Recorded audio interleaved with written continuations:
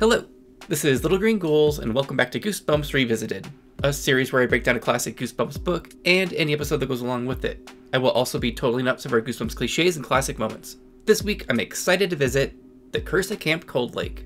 I was looking forward to this book because the camp books have yet to disappoint, and this one is no exception. I did think it was the weakest of the camp books, but still a good time. I was worried it was going to be a predictable plot twist based off the blurb on the back, but it left me decently surprised. I recommend checking it out if you haven't yet. This 1997 cover is among my favorites. I've read that the Goosebumps skeletons have their eyeballs because Scholastic thought they looked too creepy otherwise, but I think it has the opposite effect. These skeletons are even more unsettling with their big ol' eyes. I think this is a pretty universally loved cover, and I know for sure that I've seen a couple of tattoos on Reddit even. I also really like the 2005 slime border. If you've been following these videos, you probably already know why. It's bright pink, and I think the teal lettering goes great with the cover art. This book was featured on a trading card book tear-out, and I found some merchandise this week. Even though I don't think it's from the 90s, I was just happy to see some new stuff. We have this cool enamel pin of Della, the book was featured in this button set with some other classic covers, and this hat features the cover art, which is pretty awesome. In the back of the book, it looks like it finally occurred to Scholastic that they could condense their advertisements with this page promoting 3 upcoming books: My Best Friend is Invisible, Escape from Camp Run for Your Life, and You Can't Scare Me, the TV book.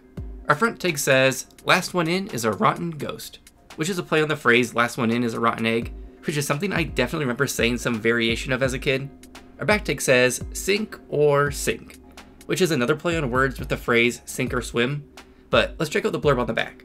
Camp is supposed to be fun, but Sarah hates Camp Cold Lake. The lake is gross and slimy, and she's having a little trouble with her bunkmates. They hate her. So Sarah comes up with a plan. She'll pretend to drown, then everyone will feel sorry for her. But things don't go exactly the way Sarah planned, because down by the cold, dark lake, someone is watching her, stalking her, someone with pale blue eyes, and a see-through body.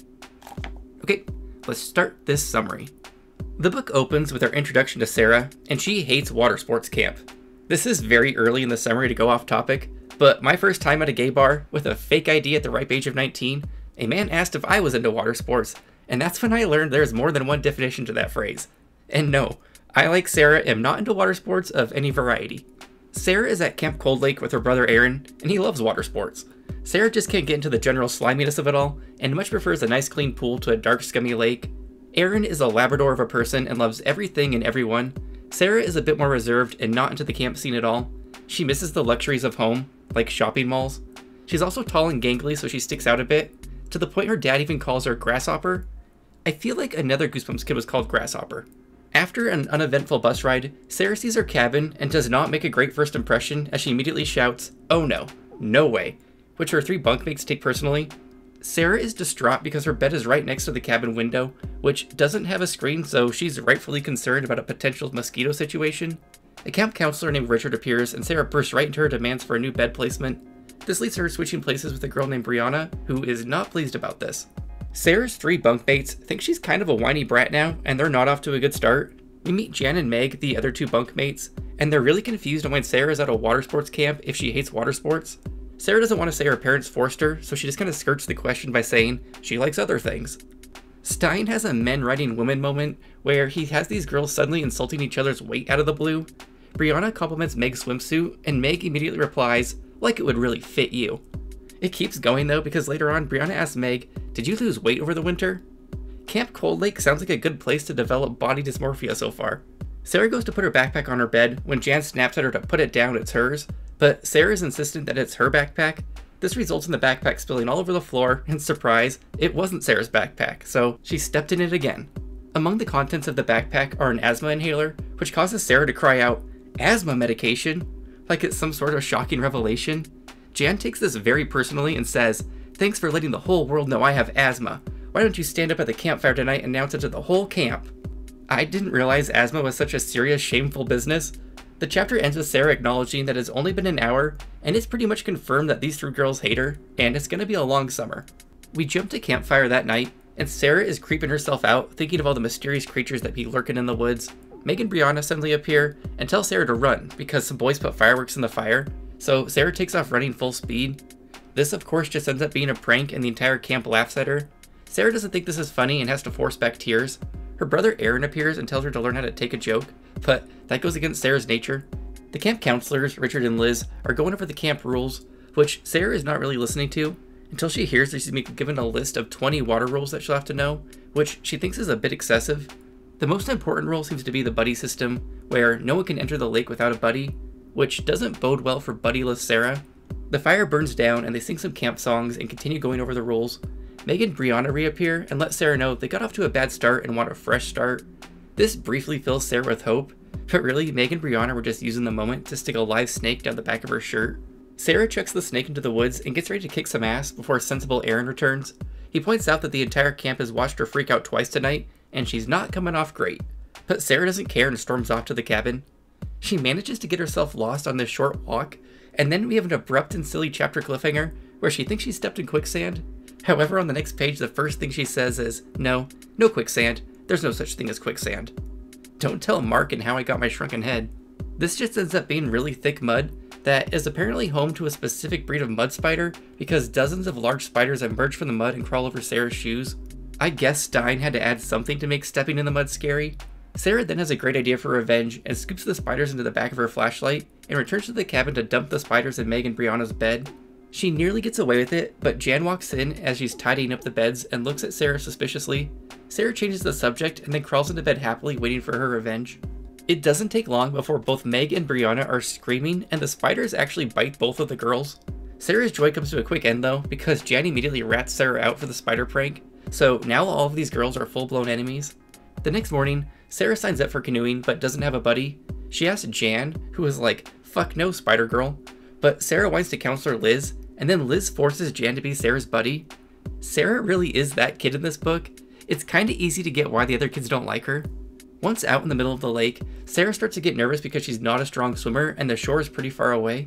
Suddenly, Jan stands up and starts rocking the boat while staring Sarah down. Sarah begs her to stop, but Jan is out for revenge over the asthma situation. She even says, they won't let me go on the 6-day canoe trip, supposedly because she has asthma. This seems more like an issue with the camp than Sarah, but Jan doesn't care and launches Sarah into the water. Sarah struggles to swim for a bit before clinging to the side of the canoe. Jan is nowhere to be found because she swam off to shore, leaving Sarah to float alone. Eventually, Counselor Liz paddles out to rescue Sarah, but to Sarah's surprise, Liz gives her an ass chewing about purposely tipping over the canoe because it turns out Jan told a big old fat lie about the situation. Sarah is further humiliated as the entire camp watches her be hauled back to shore. Then they all have to have a special second water safety meeting because of her. After the meeting, Sarah pulls Aaron aside and lets him know that she's gonna run away from camp. There's no phones at Camp Cold Lake, so she's gonna cut through the woods until she reaches town and will call her parents to retrieve her. Aaron tries to calm her down, which only irritates Sarah more, and she ends up shoving him into the mud, so now her brother is officially over her ass too.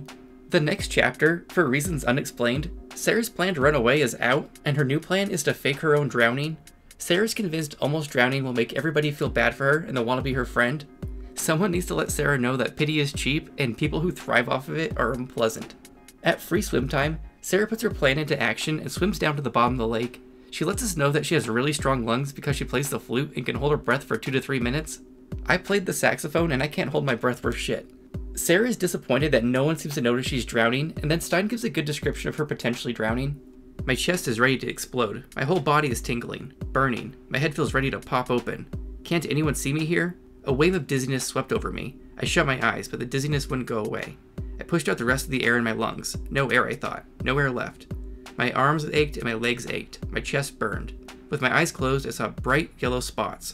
Dancing yellow lights. They grew brighter, brighter. They did a fast, furious dance all around me, around my burning, tingling body. My chest, exploding. I'm so cold, I realized. Suddenly, I feel so cold. The dancing, darting yellow lights grew brighter. Bright as spotlights. Bright as flashbulbs. Flashing in my eyes. Flashing around my still, cold body. I shuddered from the cold. Shuddered again. Cold, thick water filled my mouth. I've stayed under too long, I realized. No one is coming. No one is coming to save me. I struggled to see, but the lights were too bright. Can't see. I swallowed another mouthful of water. Can't see, can't breathe. We then have a fairly unsettling chapter as Sarah emerges from the lake, but now it's dark and abandoned. She wanders around and realizes all the leaves have fallen from the trees and it's even beginning to snow. She runs around the abandoned camp screaming for help and feeling numb all over, so it's looking like this girl is clearly dead. She finally hears the sound of a girl singing and decides to follow after it. She finds the girl outside a lodge singing the camp song. The girl is extremely pale with curly blonde hair and bright blue eyes. She introduces herself as Della. She tells Sarah that she's been waiting for her because she can't leave without a buddy. Sarah quickly deduces this girl is a ghost, which means she's a ghost too. But Sarah isn't ready to go anywhere just yet.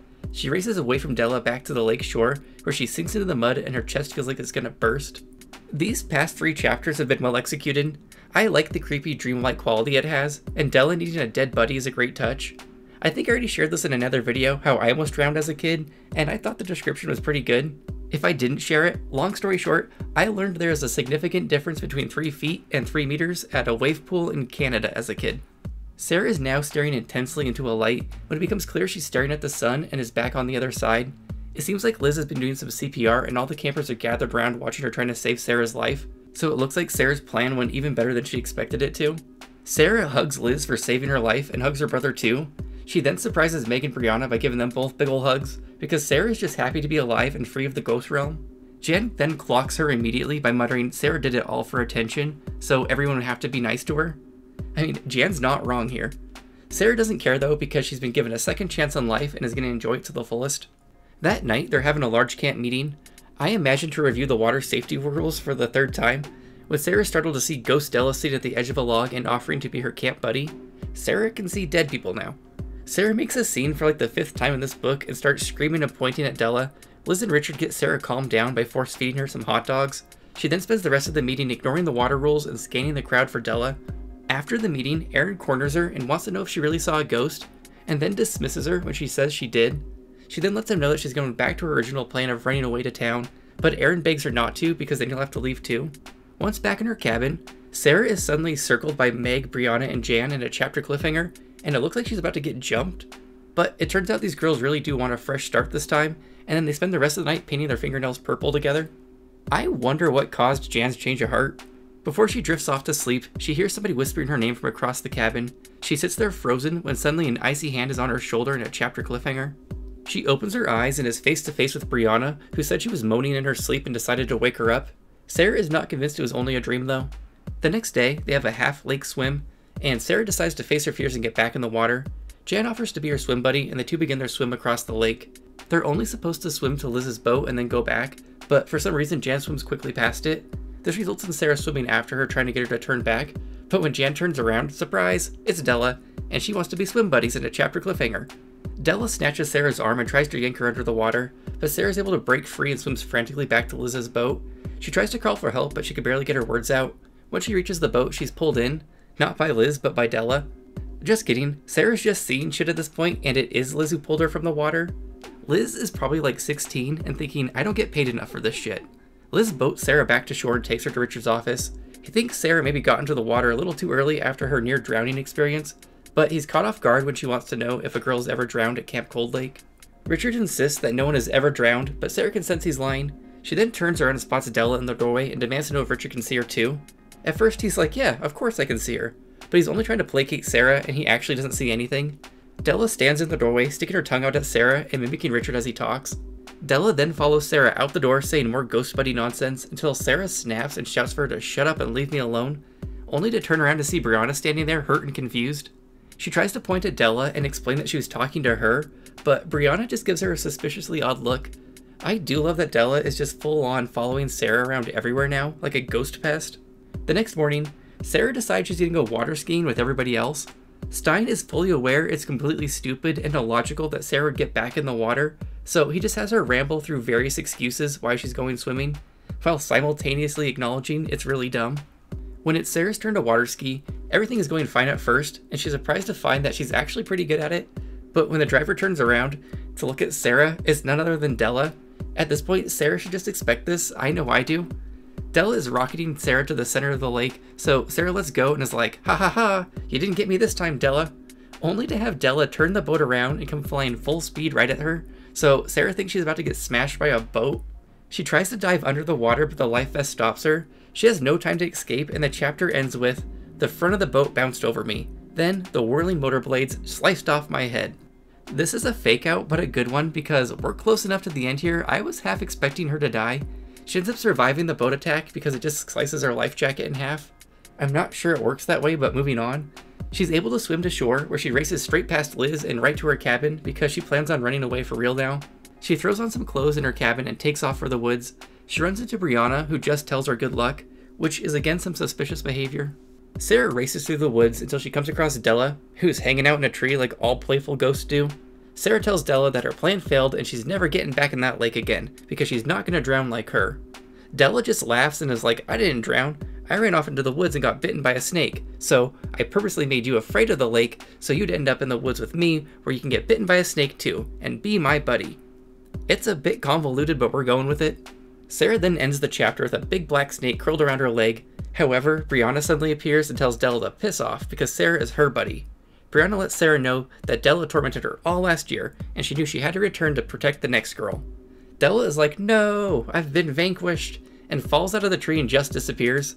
It's a little anticlimactic. It is the last page though, so we need our final twist. It turns out Della actually killed Brianna last year, but Brianna didn't want to be her buddy, even in death. However, she wants Sarah to be her buddy. So the book ends with Brianna holding up a poisonous snake, and it looks like Sarah's going to be somebody's buddy after all. There was no episode pairing this week, even though I would have loved to see some cheesy 90s Della special effects, so instead I'm going with Dreamcatcher. This is a camp-themed episode from R.L. Stine's The Haunting Hour that was first recommended to me back during Ghost Camp by Spongy in the comments. I have to say, if I had seen this as a kid, it would have creeped me out, so let's get into the episode. Well, that didn't go as planned. Maybe if we ditch the new losers. Actually, I want to get to know the new campers. They seem nice. FYI, this is a little foreshadowing. Oh, with me. Okay, everybody. This girl is a little shit-stirrer. Don't get fooled by her little Miss Sunshine act. Amelia's a total jerk once you get to know her. More foreshadowing. We make these. They kind of look like spider webs. They're dream catchers. This shit-stirrer is back at it. You know, there's a camp legend about the dream catchers. One of the campers died in her sleep. Some kind of boogeyman that she called the Dreamcatcher. She started seeing things that were so awful. Dead. Ah! Don't fall asleep. Sweet dreams. This episode actually has no problem trying to be scary.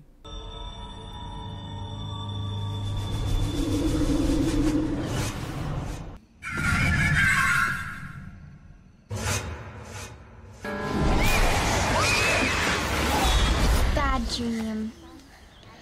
She got Freddy Kruegered.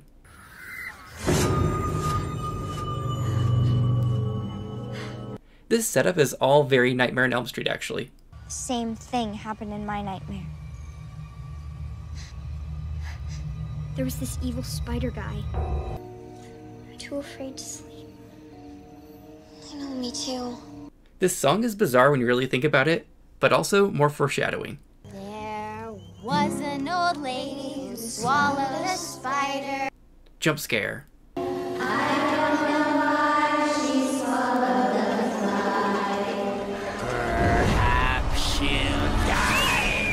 That's nasty. Girl is pulling chunks of spiderwebs from her mouth. Go get help. Okay. Lisa. Ew, is that a spider web? An asshole victim is a guarantee in this one.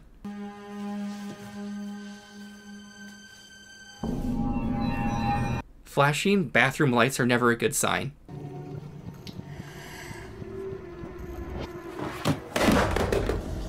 Another jump scare.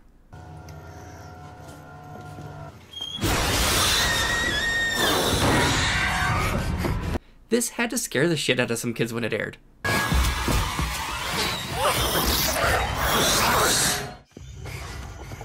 So now this girl's looking for her friend in what is clearly a spider's nest.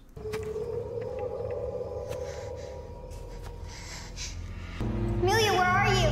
Someone help me! This Dreamcatcher guy is legit creepy. Amelia!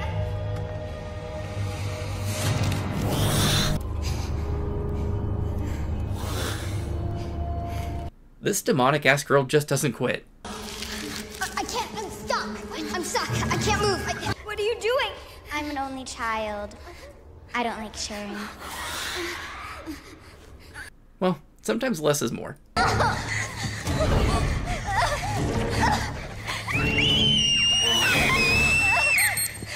Asshole victim prophecy complete. No! No! I'm you were awake, I wouldn't be here. Overall, I thought The Curse of Camp Cold Lake maintains Stine's camp book streak, but isn't nearly as solid as the other books. I really enjoyed that Sarah isn't a Mary Sue, and you can kind of see how she's her own worst enemy at times. I thought the drowning scene was really well done, and those 3 chapters with Sarah on the other side in the ghost world were effectively creepy.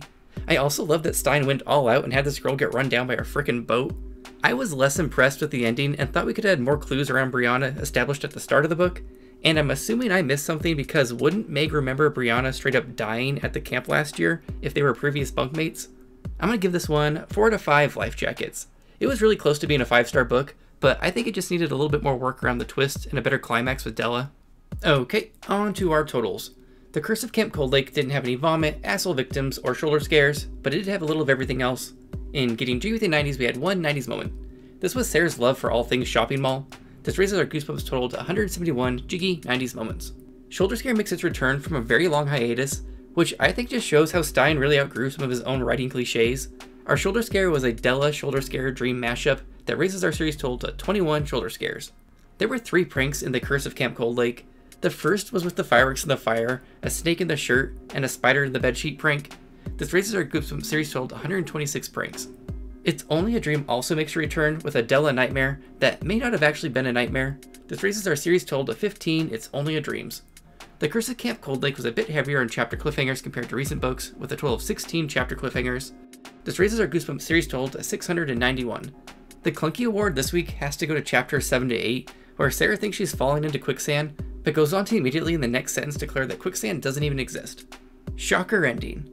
Our big twist for this book was a little clunky, with the reveal that Brianna actually died last year at camp and she's also looking for a ghost buddy. This raises our Goosebumps series total to 47. Well, that's it for The Curse of Camp Cold Lake. I thought this one was pretty decent, even if the ending didn't quite do it for me.